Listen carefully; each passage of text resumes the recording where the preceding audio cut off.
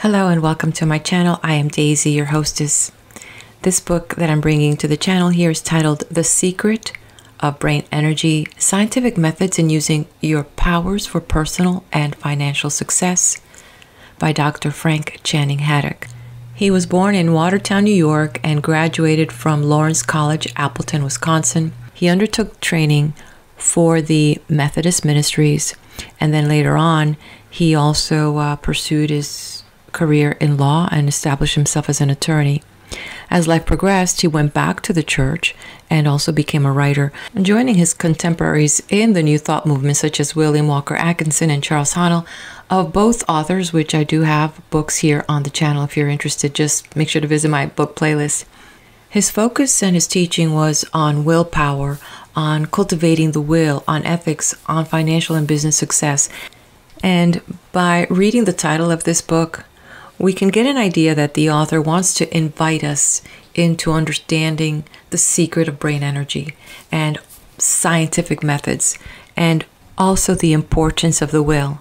One can pick up that this was the dawn of scientific awareness of the exploration of the mind and how each individual can program their own mind for success, whether it's personal or business. What I've come to learn is that those discoveries made several years ago, now here moving into the future, and we're working now with so much technology and artificial intelligence, but when it comes down to that basic, what are you doing with your mind? Alia Crum, an assistant professor of psychology and director of the Stanford Mind and Body Lab, stated that our minds aren't passive observers, simply perceiving reality as it is. Our minds actually change reality. And that's findings from today's time. In an article, The Best Brain Possible by Debbie Hampton, she goes on to say that at the most basic level, your unique reality is constructed by your unique brain. Making sense of the world and what happens is the result of your individual brain's interpretation of the signals it receives as you go about your days interacting with your environment. So much of what you think of as reality is really a construction of your brain. And so these are the things that we're finding today. And in another article in Psychology Today by Dr. Janice Vilhauer, she pretty much says that we construct our reality based on our belief systems that are ingrained inside our brain. So how we perceive things begin to create itself all around us and the events around us, and we respond to those things. So in a sense, we're creating our reality, we're responding with it, we're interacting with it, but it's because of the constructs of our mind.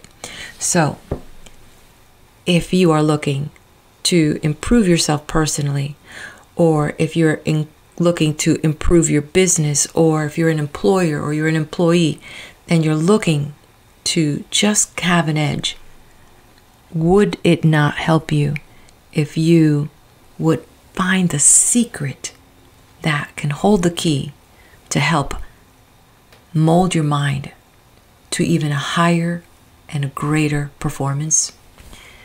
I believe that if you can get past this author's style of writing, that you will benefit from the secret he is offering. And it's in the simplicity of the exercises that he's showing also, but also it's in the determination and the discipline you have and the desire to really improve your brain, your life, that you'll find the biggest benefit. But don't take my word for it. I myself, in my simple life, have tried this technique, which isn't new to me, and I could tell you that it has worked for me. But don't take my word.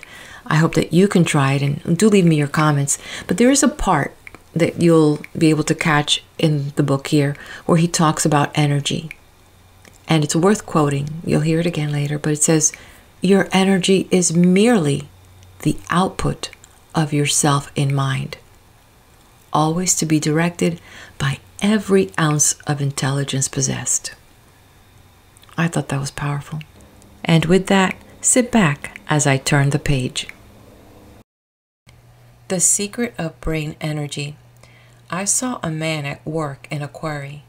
He thrust the end of a crowbar under a huge rock and threw it into the effort to move the obstacle his utmost strength.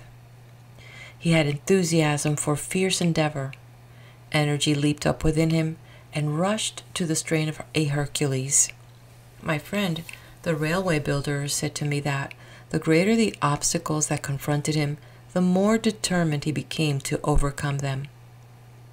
The one instance illustrates physical energy, the other shows us psychic or mental energy. The energy of success consists of both phases, together with an unyielding mood of confidence in self, one's effort, and the outcome. It is not merely physical, for Samson was no great success. It is not mental alone, for that may be passive. It is not simply a sense of ability, for that may exhibit in a mild and negative form. But when a man has in him the day after day and year in and year out mood, I can and I will, controlled, restrained, used exactly as he will, yet never surrendering, then he has it, the secret of brain energy. 1. The energy of success is a compound of two general factors: a continuous feeling of great confidence and a sense of driving and practical ability. 2. It is not only for everyone to possess this quality, but as well to know that he has it. All persons are endowed with a measure of the quality, at least among average classes, but comparatively few seem to be conscious of its possession. One who flames out in a rage may be aware of his passion, yet totally unconscious of the central energy which has thus become manifest. His consciousness in the case might be called objective. A person may be aware of intense determination to achieve some difficult task, yet give no thought to the focusing energy of his mind. He is aware of a particular fact in experience, but his self-knowledge does not necessarily embrace the inner psychic state. A measure of success worth trying for demands not only that one should possess some energy, but that one should recognize the quality within himself and intelligently control and use it with reference to a goal that is capable of engaging his utmost interest. These considerations suggest the present chapter. Force and energy. 3. Force and energy do not represent the same thing. Modern chemistry and physics make a distinction between the facts and define differently the corresponding words. Force is any agency which can cause a motion, arrest a motion, or change the direction of a motion, while energy expresses in motion or the capacity to become motion. 4. There are two kinds of energy: kinetic or moving energy, and potential or energy of position, like the dynamic self and the static. Let us suppose a cannon loaded and ready for discharge. The explosive behind the ball contains molecular energy, capacity for motion, for work. When the charge is fired, the explosive generate gases which are confined but seek to expand. In that effort, start the ball, and the cause of that start is the force of the explosion, while the moving ball represents energy capable of performing work in the moment it is stopped. If the ball is projected perpendicularly into the air, it has the energy of motion, kinetic, until it ceases to mount higher, when, for a theoretical instant, it has no kinetic energy, as it will in a moment on its descent, but does at that instant of mid-air rest possess potential energy, the energy of position, because it may now fall to the ground from its present height and regain all the energy of motion which it had when it left the gun. Man, a fund of energy. 5. Now, man is a storehouse of various forces capable of causing the energy of motion, inasmuch as the forces are, broadly speaking, always discharging and inducing all sorts of motions. We may say that man is himself a great unit system of stored energy. Not only does he incessantly release energy, but he also constantly stores up force essential to the required energy of life and action. Taking man as an animal alone, he is more wonderful as a force-storing and an energy-releasing machine than any mechanism his inventive genius can produce. He is exceedingly complex, and he is exceedingly economical in the transformation of his fuel into energy. He may be regarded as a self-contained prime mover, including its furnace, its mechanism of work, and energy development, and possessing mechanism for a transformation of power peculiarly and exactly adapted to its purpose. 6. Referring a moment to the teachings of science, it is to be observed that the attractive force which the earth exerts on a body at its surface is called the force of gravity, while that which is exerted between two or more molecules of matter is termed chemical affinity. In both cases we have, as Tyndall remarks, working power.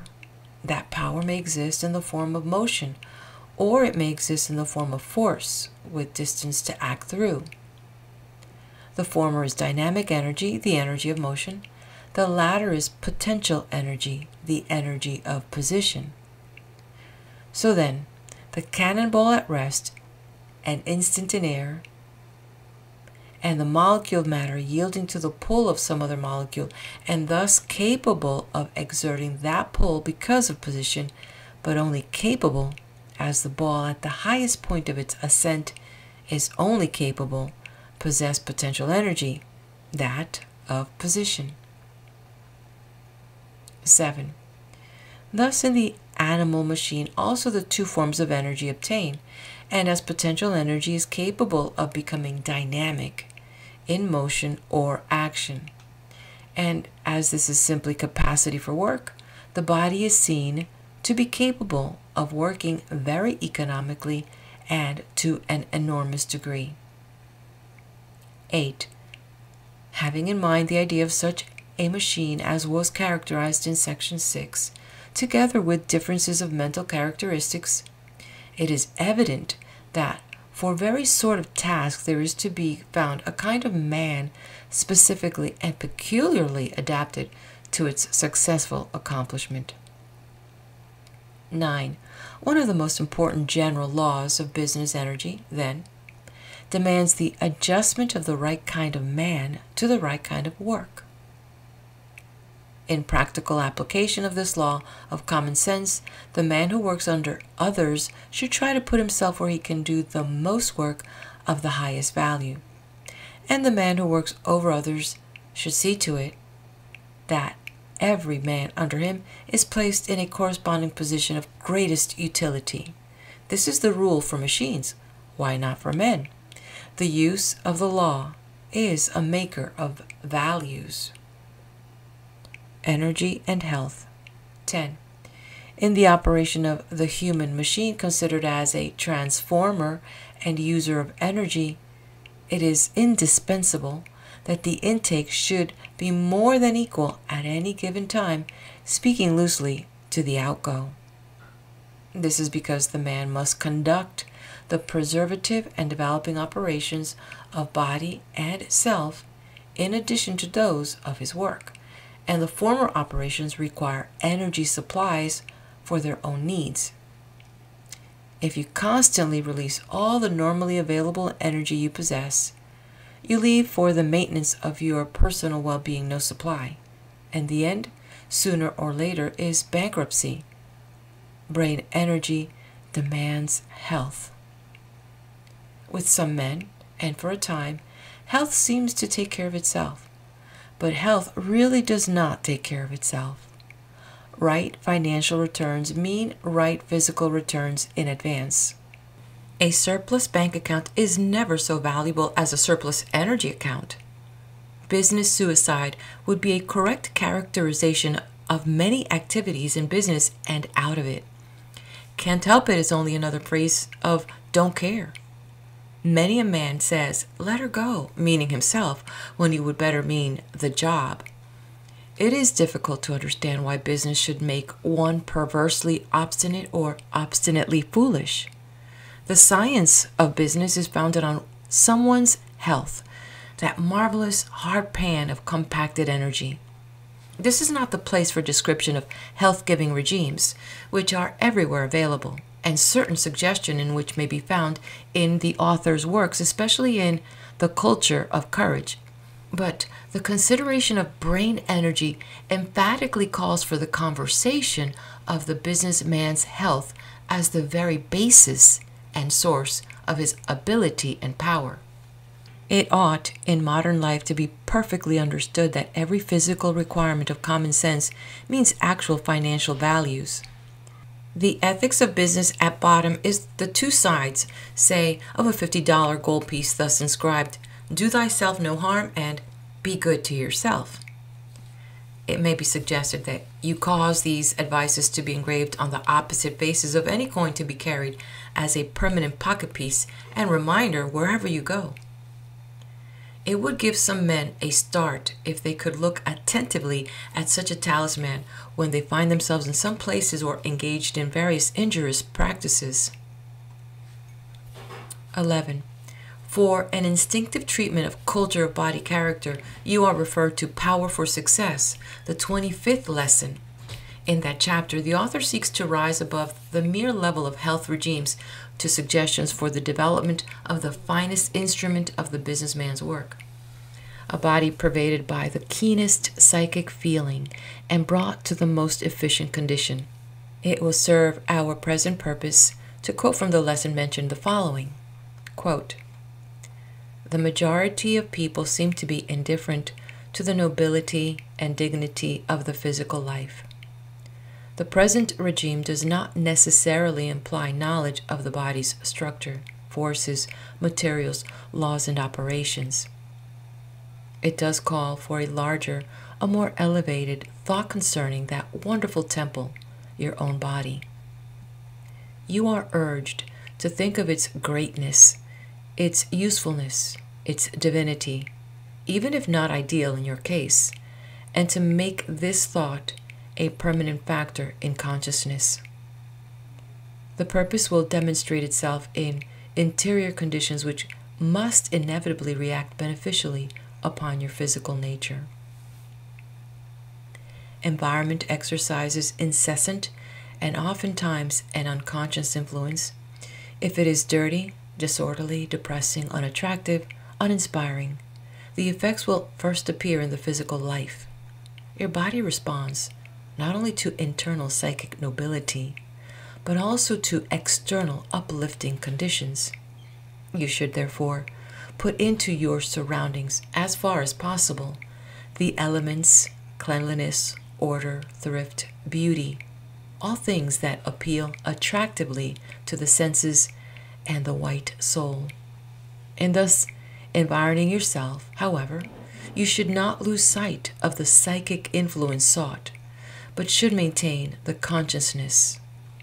I, the upright self, appreciative of the nobility and usefulness of the physical nature, maintained these surroundings that my life may come to its best and my body may acquire a corresponding character." End of quote. Energy and the brain. 12. Business energy is not confined to the general structure of the body. The nervous system centers in the brain, and the latter organ is a perfectly marvelous engine for the storing and releasing of energy of many varieties. Energy is, of course, energy, but the energy of the brain exhibits in almost innumerable activities. The structure of the brain, therefore, must be immensely complex, with its general protoplasmic substance, its lobes, its convolutions, its nerve fibers, and so on. The complexity of the organ it is that makes possible the enormous accumulation of the mental life. Such accumulations indicate that peculiar grade of energy which we call personal. Small brain capacity means a comparatively small number of brain cells. Some brains, however, are not developed to anything like their limit. In any brain at birth, there is a given number of cells, never exceeded in that brain. Personal development means development of the given brain cells and other nervous matter situated elsewhere, see below, given at birth. Such cells are never created after birth, and they are never repaired when injured. A life may signify a limited development of a very limited number of the cells of the brain. Every individual has his limit of power in this respect, but few ever approximate that limit. Or a life may signify a limited or a vast development of considerable number of brain cells. It is the fact that you do not know your limit, either in number or in capacity for development of the cells, that raises for you the privilege, it would seem, the obligation to put forth unceasing effort toward greater mental improvement. But whether or no we have in the average man's brain a marvelous structure adapted to the storage and the release of energy. Other things being equal, the more abundant and the purer and richer your blood, the greater your brain power, for the brain is like a great sponge loaded with blood. Hence, the importance of health and all the laws that conduce to the best physical tone. 13. In regard to the unknowability of brain limits, it is estimated that there are from 600 million to 1,200,000,000 of nerve cells in the brain for the generation of nerve force, but some hold that the cells merely receive and pass on the force, and the molding, fashioning, and storing up of our ideas, each having a separate existence, but all acting in subordination to the requirements of the organs. They are connected together by probably from 4 billion to 5 billion of fibers which convey impressions from one another and bring them into combined action. Observe, however, that the nerve cell fibers are, as units, connected together, is not altogether clear, indeed, is questioned. Nerve action in the brain seeming to be carried on through the surrounding material, acting as a conductor between one system of cell and fiber and another system, in a way analogous to the conduction of electrical currents. But whether or not this be the case, there seems to be in any man's brain all the physical material the utmost diligence for a lifetime might require. If one's mental life is measured by the growth of the greatest number of cells possessed, and if the number that may be developed is so enormous as above indicated, the proposition that no one can know his personal limit becomes evident. It is not because men are not sufficiently endowed that many fail to exhibit great power, but this fact is rather due to the negligence of brain material possessed by all normal people. I do not forget psychic endowment, but still hold that this has no known limit. Mental energy. 14. The releasing of brain energy is accompanied by mental activities, as the brain stores nerve energy, and as nerve energy accompanies mental activity, we may well speak of the store of mental energy which a person possesses.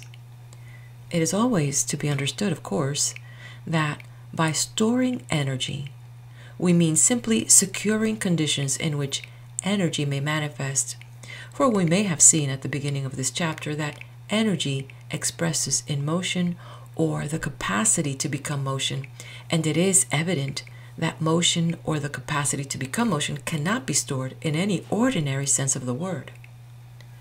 The conditions making motion possible may be secured in the brain, and these conditions, together with psychic conditions, may be enlarged in scope. In that sense, one may store mental energy. The phrases, "he has no mental life," "he is a person of great energy of mind," show the common recognition of the fact. The meaning is, of course, that one has scanty or large mental ability. Such power exhibits in various ways, as in a strong will, a keen insight, ability for intense concentration, an iron faculty, a powerful memory, a great imagination. Power of mind means conditions favorable within the brain and self to intense and varied mental activities habituated, but with a considerable action of mental initiative. The only way in which such power can be acquired is through incessant, varied, and initiative exercise of the self in large thoughts and affairs. The great businessman is one who, through the making of a great business, has developed his own mental resources and thus secured constant conditions in which mental power may exhibit. 15. When a man hypnotizes himself into believing that he is bound by narrow mental limits, it is even so, for he makes it so. When a man cultivates a healthy, large-sized idea of himself and backs up the motion with intelligent and persistent effort, it then may not be even so to the fullest extent of his idea, but it will be more truly or extensively even so than on any other plan. 16. The amount and quality of your mental power within the unknown limits of some millions of brain cells depends on the amount and quality of mental accumulation. That is to say, the habituated and initiatory conditions favorable to ideas and psychic activity which you make possible by personal development and intelligent reaction with the world in which you live. And it will be of immense inspirational and other assistance to you if, along with all your mental activity, you will carry the thought from day to day, asserted throughout your entire personality, from brain to toe and fingertip. Quote, I am bent on the largest and richest mental life, and even now the physical instrument is yielding to this determination. End quote. Thus, you suggest to the brain within the skull and the nervous system, which the self pervades in all nerve regions everywhere in the body, and so to the subconscious self, which resides, God knows where, in the human being, that growth has become the law and must be realized. Use of energy. 17. The outcome of employed energy also depends on the method of its use. Brain energy develops through psychic activity. But you are not interested in mere power, however great. You desire for business purposes. Your brain energy must come then through the right business use of body and mind.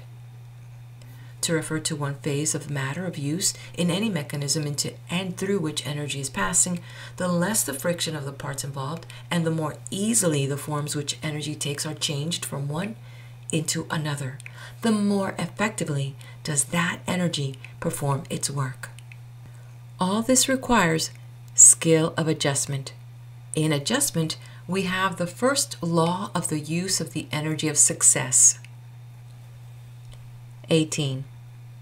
Skill is demanded in the control, direction, and employment of brain energy. Some men have the energy of Niagara and the skill of a goat. They can only batter. The result is a jarring conduct of business. I heard a section foreman torturing the air, his nerves, and the bystanders with marvelous profanity, but he did not even disturb his Italian workmen in the least, nor secure more efficient labor. Good business is not a battering ram. Skilled energy is nice adjustment of mechanism, whether human or material, to achievement. An illustration may be seen in differences between two kinds of memory. One man remembers things in pictures, another man of sounds, as we have seen in a previous chapter. Should either try to memorize in the other's way, this would be unskilled use of energy. Or one man must do all things himself, driving those associated with him in the work he simply cannot perform, while another man gets things done by inducing those with him to do everything to the limit and the best without friction. The former has push, the latter skill. Both men may possess equal energy. 19.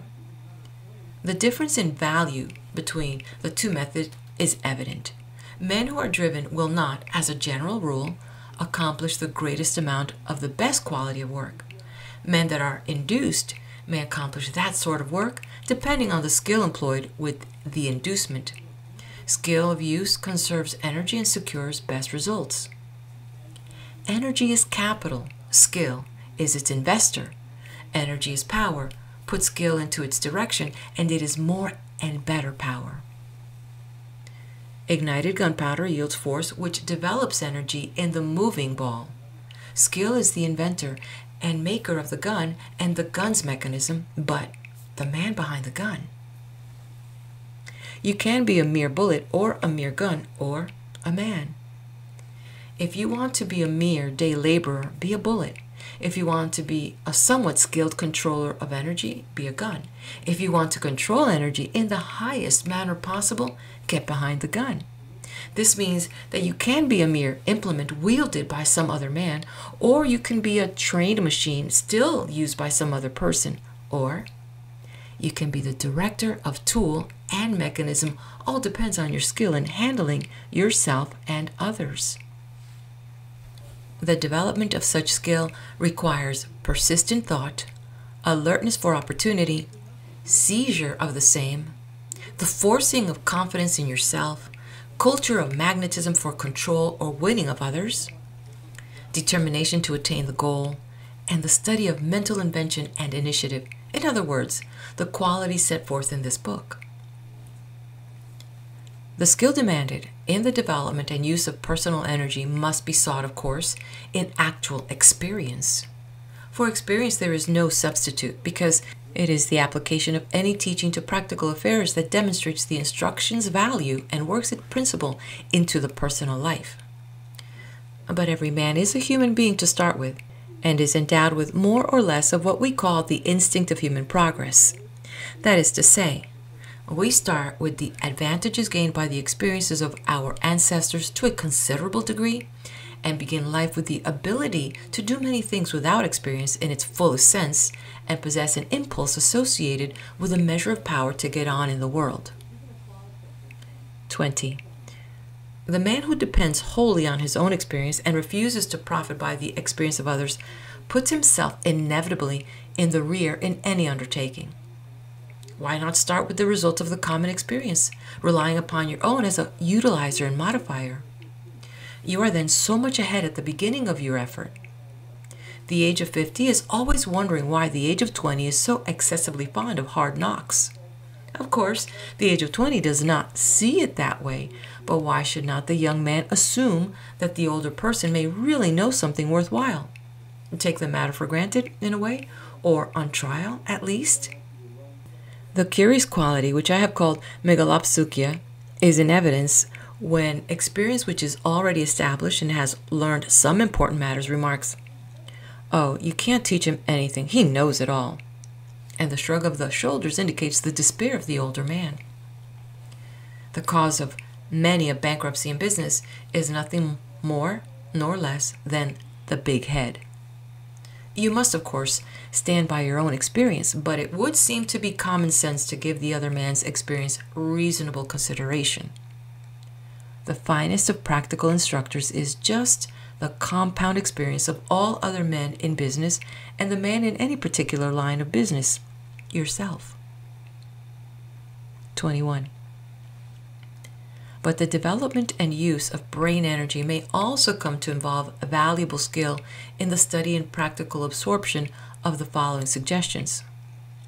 Energy, inherent power. How will you acquire it? How use it in gun or machine or man? The question applies to your body and mind.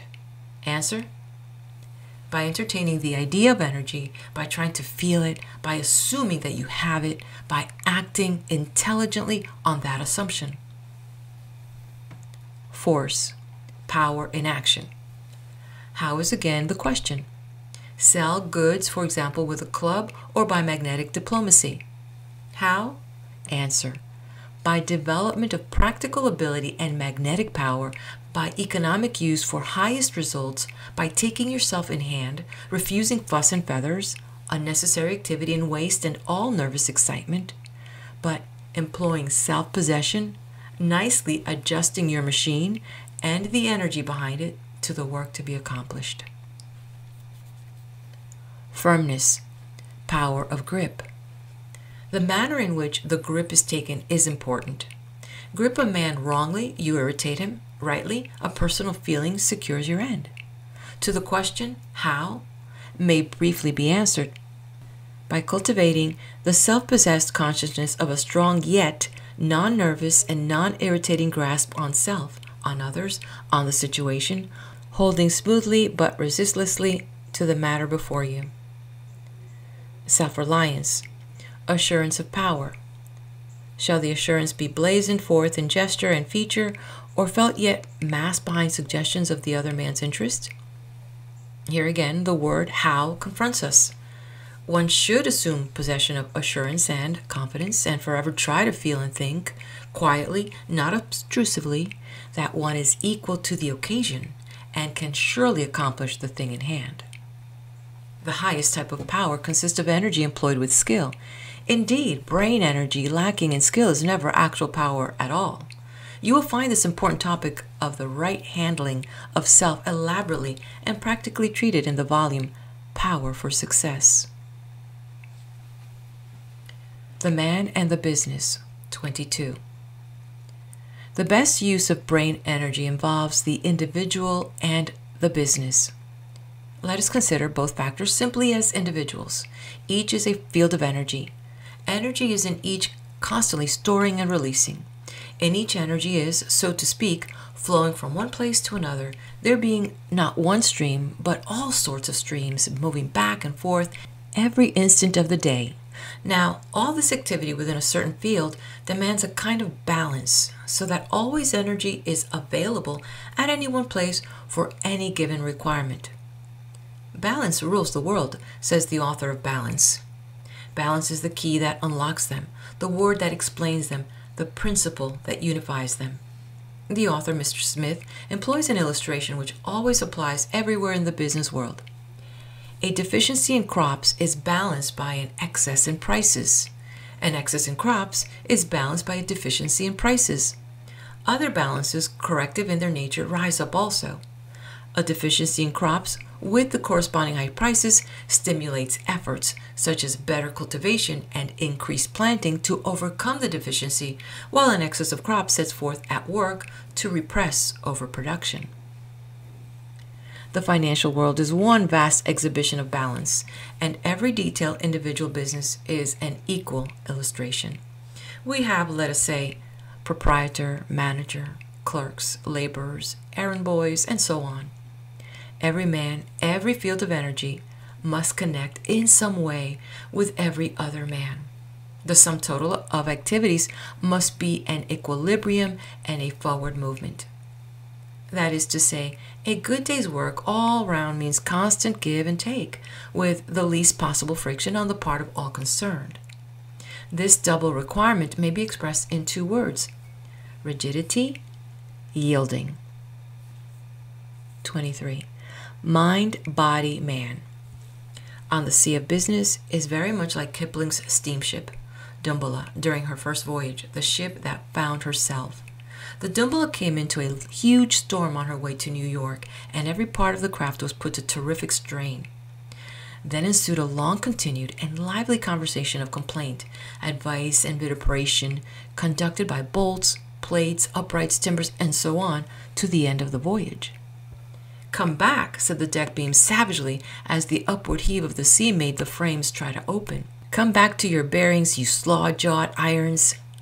"Rigidity, rigidity, rigidity," thumped the engines. "Absolute, unvarying rigidity, rigidity." "You see," whined the rivets in chorus, "no two of you will ever pull alike, and you blame it all on us. We only know how to go through a plate and bite down on both sides so that it can't and mustn't and shan't move." "I've got 1/fraction of an inch play, at any rate," said the garboard strake triumphantly. "So he had, and all the bottom of the ship felt the easier for it." "Then we're no good," sobbed the bottom rivets. We were ordered never to give, and we've given." "Don't say I told you," whispered the steam consolingly, "but you had to give a fraction, and you've given without knowing it. Now hold on as before." So, in every kind of business, rigidity, rigidity is the law of energy, but only part of the whole law, which also embraces give, give, just enough to save friction and hold together.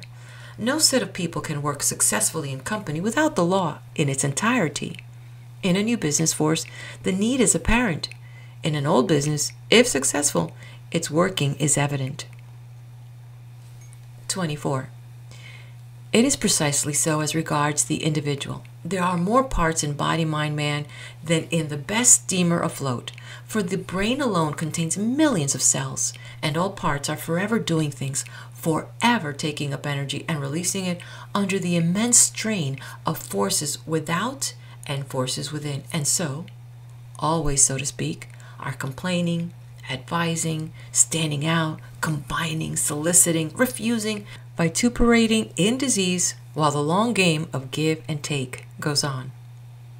Look out, shout hearts to the legs. You're going too fast and I'll break something. We should say, responds the lungs, already there's a pain here with its warning. Have a care, the brain telegraphs down to the heart. I'm nearly drowned, too much blood. You're loading me up with too many foolish things, cries the memory. Stand fast there, shouts attention. Don't give. Ease up, the eyes moan to the will. You'll hurt the optic nerve. Keep at it, the will urges mind. But I've got to give a little, replies the mind. Everything is a mere blur now. Rigidity, thump the compound engines, determined persistence. You must all hold on and never let up an instant, or everything goes to ruin. Give away a trifle, insists the unconscious self. I want more time for the making of energy, and all you parts are throwing it away. Only in such a play of powers, by give and take, may right balance and adjustment essential to any life success be secured. Energy and success. 25. A businessman, because he is living and a human animal, is a complex system of force, energy, power, of a certain running amount exerted in certain generally established directions and always bent on the work that means success. The success depends on the amount and control of all sorts of energies, in the first place, his own, and in the second place, those of others. The control must be managed by effort. Power must handle power if success is to be sure and large. 26. Success may be defined as the crystallization of a certain quality of brain energy. Business success constantly calls for force, energy, power, effort in immense amounts and of precisely the right character. Definitions of these factors tie up into one bundle. Efficiency. 27. The test of success is the amount and kind of effort which a man can voluntarily hold good during a lifetime. The idea may be represented by a line always extending and always straight, and of such breadth as to indicate room for energy. The heavy straight line of business energy, however, is ideal and observed in the lives of a few men. The real line varies all the way from heavy to light, from straight to uneven, from constantly extending to some definite limit. And thus we may place side by side the ideal line of lifelong skilled success energy and the curious telltale line of unskilled, broken, and unsuccessful energy. Controlled use of energy. 28. Business education, if really practical, means, for one thing, trained, which is or ought to be controlled energy. It is at this point frequently that men fail. It is characteristic of all untrained activity that is diffusive. The boy, when first learning to write, is unable to prevent the simultaneous motion of tongue and legs, which are ludicrously irrelevant to purpose of writing. So, some businessmen can never keep their business to its own kind, but are forever putting effort and time into irrelevant channels. Or they themselves are forever doing unnecessary things within the business in hand. The effect of training and attention is more and more to confine the activity to special channels so that the actions themselves are better performed and can be kept up longer without producing fatigue. Whatever amount and kind of energy one possesses, then, we have the following exhortations. Exhortation 1. Eliminate from your life diffusive expenditure of energy. Exhortation 2. Maintain controlled energy and put intelligence into all use of it at all times. The fault of diffusive energy, however, appears not merely in its spreading around, but as well in its failure to pan out anywhere. An inventor may carry on a dozen schemes during a period, yet succeed in some of his efforts because he transfers concentrated energy now to one, now to another. One clerk may be first class for the reason that he is all over the place but doing things of value meanwhile. Another may be equally omnipresent, yet fail because he is never precisely where he is wanted when he is wanted, and is seldom, if ever, ready to do one thing needful without being hunted up and told to do it. Your great businessman may have many irons in the fire, yet he concentrates tremendously on each of them in turn. Robert Houdin, the famous prestidigitator, acquired the ability to keep 4 balls in the air while reading. 30 years after, during which period the trick had been neglected, he was able to read while keeping 3 balls going. His attention, fastened, released, fastened, with lightning rapidity, passing from one thing to another, not consciously, of course, but instinctively, perhaps we should say in the subconscious self, and it thus managed to take precise care of every ball and the printed page. Diffusive energy cannot concentrate. What we may call differential attention has the power to do exactly that. Concentrate because it can instantaneously specialize in a running series of effort. Diffusive energy never heats the iron. Some businessmen succeeded because of many investments, but others fail for precisely that reason. They lack the differential concentration of energy. The difference is largely a matter of energy controlled by trained intelligence. A good corrective rule is this: all attention to all one thing at a time, and to all things in due time. The rule has its value for the best handling of a business, but also for the individual himself. In the first place, one must have energetic control of the entire bundle of his personal energies. In the second place, and meanwhile, one must mass his personal energy when required and as required for the best results. It is simply a case of keeping all the balls going while taking full care of each. A man's life is very much like that of a variety of amoeba, a microscopic bit of living protoplasm, looking now like a star, now like an oak leaf, always changing its form, always putting forth arms or feet, pseudopodia or processes, and withdrawing them. As one observes it under the lens, fine particles are noticed which stream into an arm or foot, or process from the whole extent of the tiny animal, the process lengthening and then withdrawing into the body entirely, while another process begins to extend into which the former streaming of the particles now goes on. Our energy must diffuse somewhat, perhaps. A fault allied to that of diffusiveness is seen in wasted energies. Observe a person who constantly performs unnecessary actions, fingers drumming, face twitching, arms jerking, head turning, and so on. Here is a type of wasted energy occurring in the mental lives of many, and no less obtaining in the business world. The waste means wild ventures, poor investments, unsaleable goods, activities and facts of all sorts ending in nothing of value. It also may mean too much energy, quantity beyond the demand in the physical or the business life. Some men are all fuss and feathers. Other men are all slam bang. These people can never nicely gauge requirements. If they drive a nail, they must dent the board. They lift a 1-pound weight with 5-pound effort. Their intensity is consuming. They assault a matter of no importance with enormous fierceness. When they criticize, they slaughter. They rush at a task with destructive power without knowing the fact they are headlong spendthrifts of value.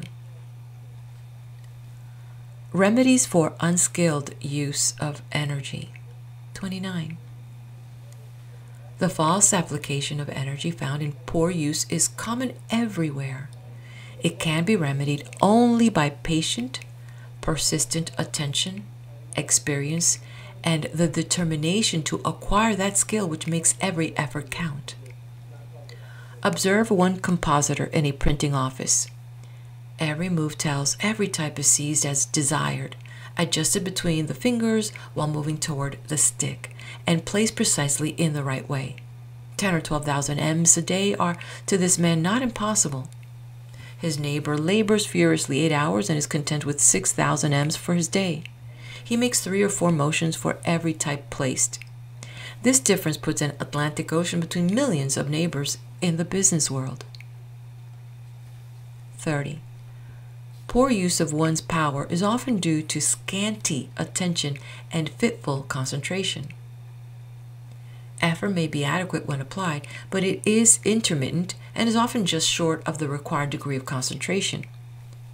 A blacksmith may heat an iron with a given number of blows of given force, but a blow at long and irregular intervals never beats bar iron greatly, though the force when applied be that of the whole man.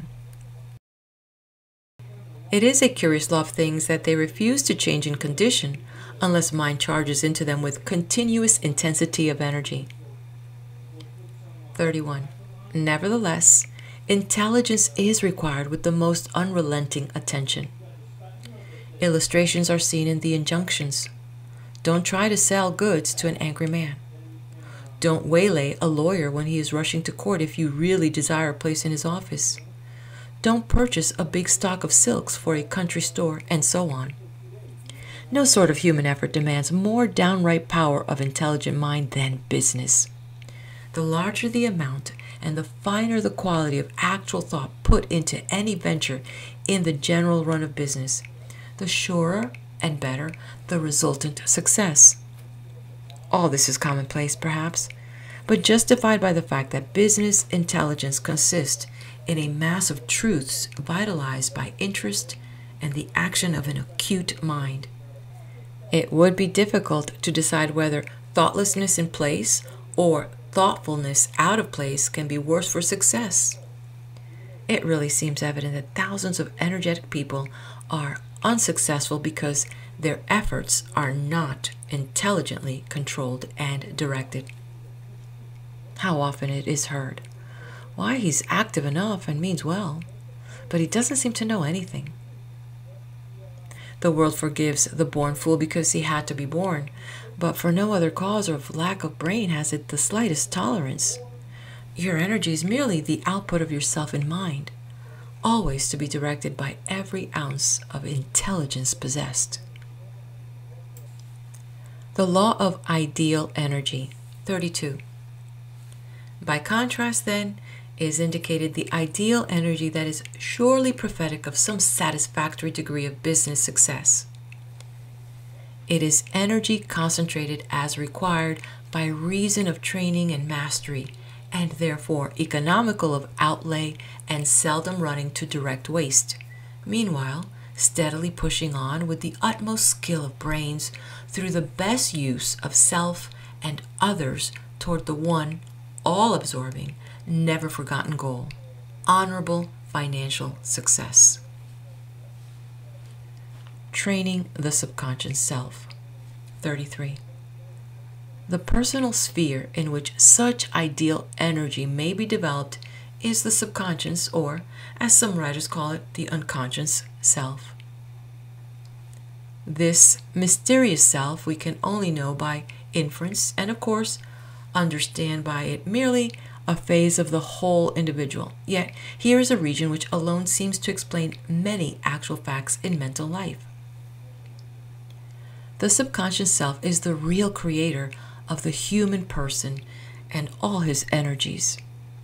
Lack of space forbids any extended discussion on this wonderful matter, but the reader who may be interested is referred to further suggestion on the subject to the author's Practical Psychology, That we may forfend, however, against the charge of mere occultism, a few quotations follow which have the authority of acknowledged thinkers. Thus, Kant remarks, quote, "We may become aware indirectly that we have an idea, although we be not directly cognizant of the same," end quote. And Schelling declares, quote, "In all, even the commonest and most everyday production, there cooperates with the conscious and unconscious activity," end quote. So also Richter held in poetic language that our measurements of the rich territory of the me are far too small or narrow when we omit the immense realm of the unconscious, this real interior Africa in every sense. In every second, only a few illuminated mountaintops of the whole wide globe of memory are turned toward the mind, and all the rest of the world remains in shadow. To the same effect, Wundt states that our mind is so happily designed that it prepares for us the most important foundations of cognition, whilst we have not the slightest apprehension of the modus operandi. This unconscious soul, like a benevolent stranger, works and makes provision for our benefit, pouring only the mature fruits in our laps. 34. The suggestion issuing from this general conclusion then is that the development of brain energy among 10,000 other matters may be confidently given over to the subconscious self, the conscious meanwhile, of course, cooperating by aware feelings of assurance and expectation and action corresponding to the ideal sought. If you want energy, think and feel and act energy until you have it, as you surely will. It may be given as a working method. 35. Here then is the real engine room of personal power. You are continually engaged in bringing about these conditions of the personal life in which energy is generated, force exhibited, and power used. But the processes involved go on in a more or less haphazard way, accompanied by much waste and lacking, of course, the most efficient directing. I hold that such processes may be made more intelligent, and that personal energy may be generated or brought into the conscious field from without and the subconscious within, and used in ways more surely contributory to personal success. Methods for realizing such results will now be given, it being understood that our purpose is suggestive only, in order that the reader may receive impulse toward the ideal of self-help and the masterful use of his own unconscious powers. Be ye not faithless, only believe. Here's a perfectly inexhaustible storehouse from which you may draw at will and during life. First method, prevention of waste. This method demands a deliberate, persistent watchfulness, repressing all unnecessary physical action or movements. The rule is now patient and confident practice in detecting such movements and in repressing them whenever discovered.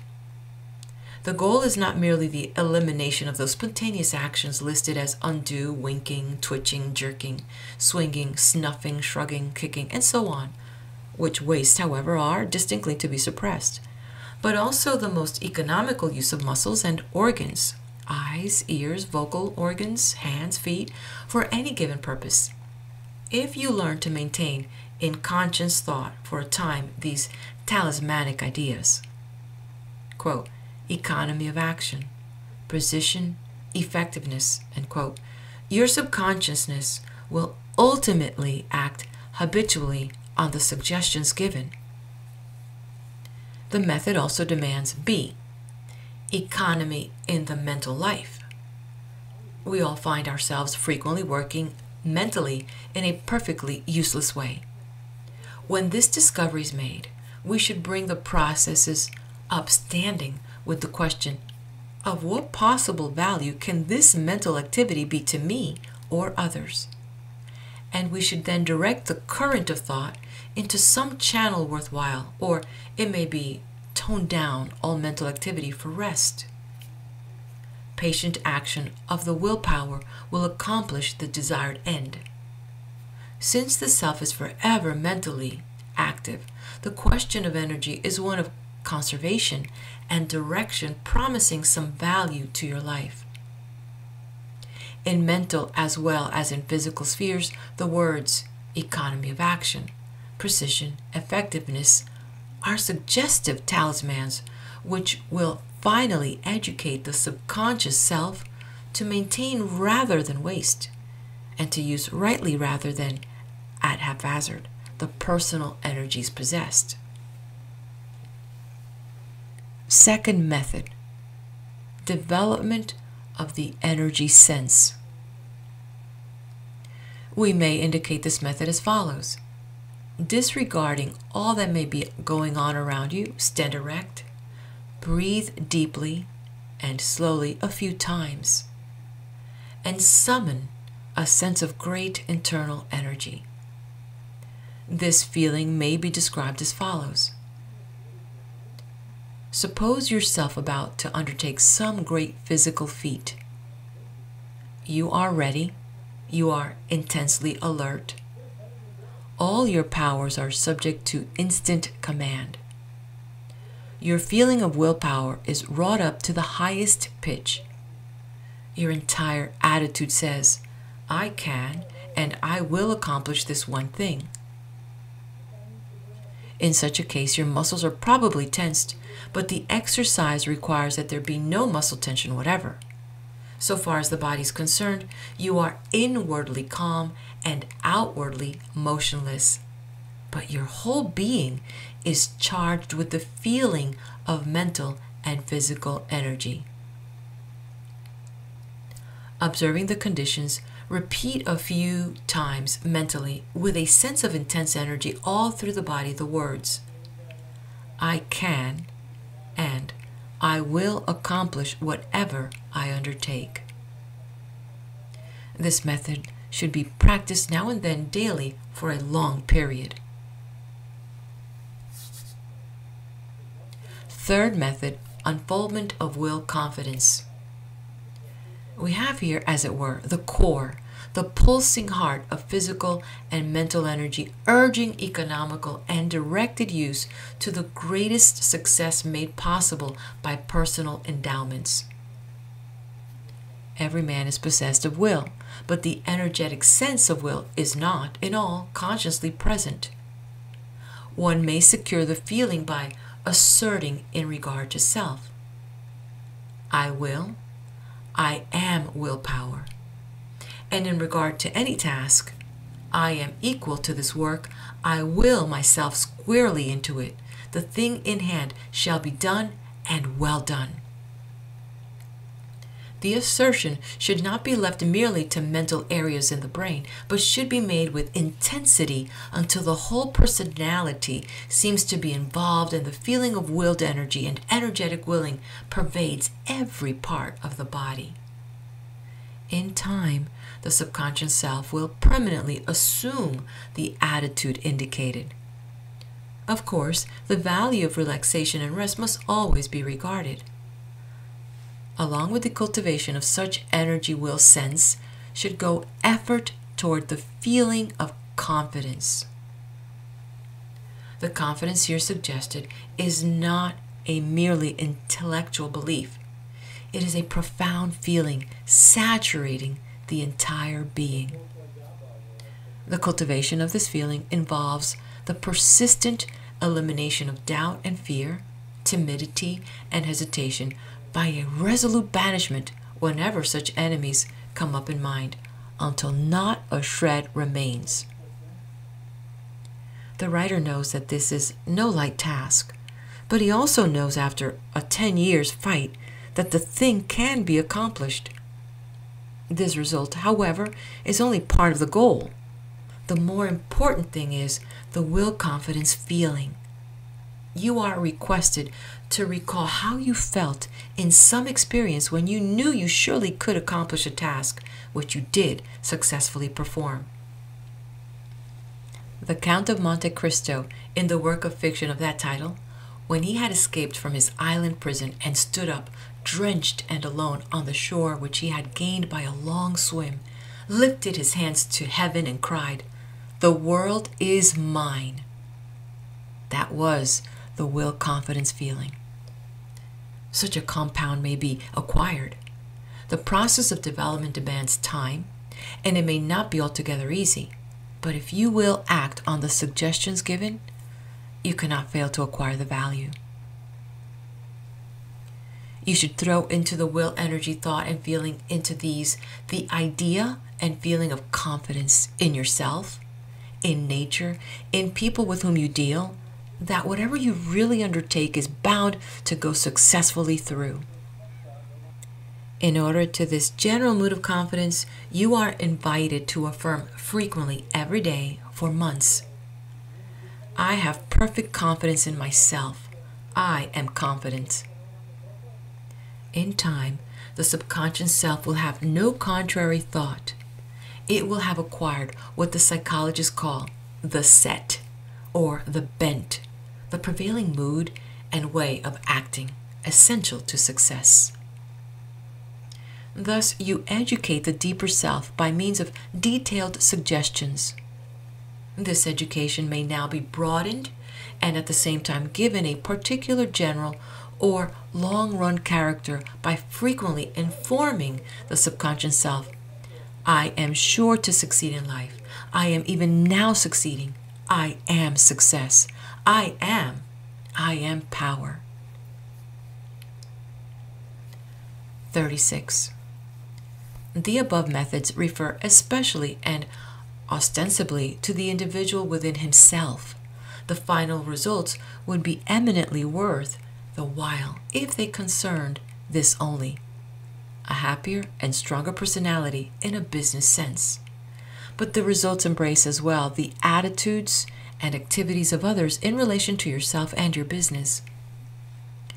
You cannot acquire the traits and powers indicated without favorably affecting and influencing people all about you. Your energy inspires their energy. Your willpower stirs their willpower. Your confidence begets confidence in them.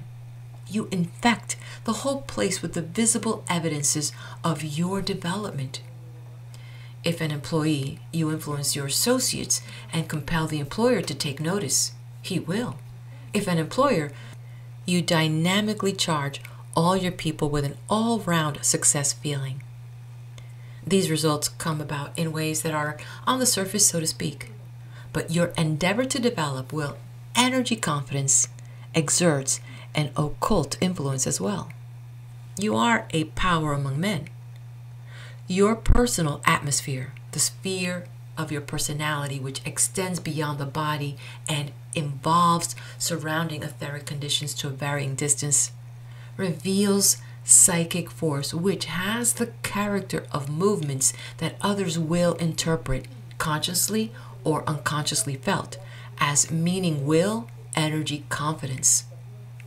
Your attitude of assured success will induce attractive currents unseen, which will, if you are active, intelligent, and persistent, draw men to you, draw trade your way, influence events through natural laws, and bring to you financial resources which would otherwise go elsewhere. Fourth method, psychic inspiration of others. 37. Some people are not susceptible to inspiration to any purpose. When you discover this fact, further effort in their behalf only wastes your own forces. Not often, however, is this discovery made. The majority of those with whom you come in contact can be influenced to energetic activity if you employ the right methods. You must, of course, set the example, for energy cannot make inertia captain, and interest is the inspirer, the director, and the maintainer of life. You must awaken the feeling in others that activity and achievement are worth their while. In the meantime, you can carry the thought about people whom you wish to inspire, that they are charged with energy and are to be practically active in the business. You are yourself poised, controlled, always putting achieved things behind you without fuss or flurry. They are to do the same. You are confident that they will do likewise, are now doing likewise. Never mind the facts, stand for the goal. You are employing a method. You do not merely think the matter, however, as it were, in the upper chambers of your mind. You really feel the thought, are assured that it is even as you wish, realize for them energy as moving in every part of their being. It is not simply a mental thought that you are to carry. It is a psychic inspiration that you are to convey to these people, projecting it to them by your steady thought and your perfect assurance. A formula for the process might be as follows. Quote, you are charged, and in brackets, this is to the people whom you wish to inspire, end bracket, with energy which you control and use in the interest of our business, end quote. The affirmation should be repeated and felt wherever you are. If you say no man has time for all this, you miss the method. I am instructing in the building of acquired power, which means a cultivated, habituated attitude of your deeper self in the things in hand, and the present is but a part of the entire system. You can repeat and feel the thought just given in italics until you have developed a psychic habit of feeling precisely that way. When you have so affirmed and felt for a time, a few days, the method being referred to thereafter now and then, you acquire a psychic attitude of such affirmation, such feeling, and you develop an inspirational expectancy that those whom you wish to influence will surely respond to the treatment. Kindly observe, too, that many men have been skeptical about steamers, railways, telephones, wireless telegraphy. You do not know that anything cannot be done until you have thoroughly tried that thing in the right way. End of reading of The Secret of Brain Energy, Scientific Methods in Using Your Powers for Personal and Financial Success by Frank Channing Haddock. The book also included a treatise titled Building a Better Brain by Albert Lewis Pelton, which I've included in a separate video. You can jump on it on the link here that will show up, or in the description I've added the link there, as well as other resource links that you might want to take some time and peruse through. Before you head out, hit that like button, make sure you leave a comment, share your thoughts, and we'll meet each other again at somewhere here on this channel at the next video, wherever that might be.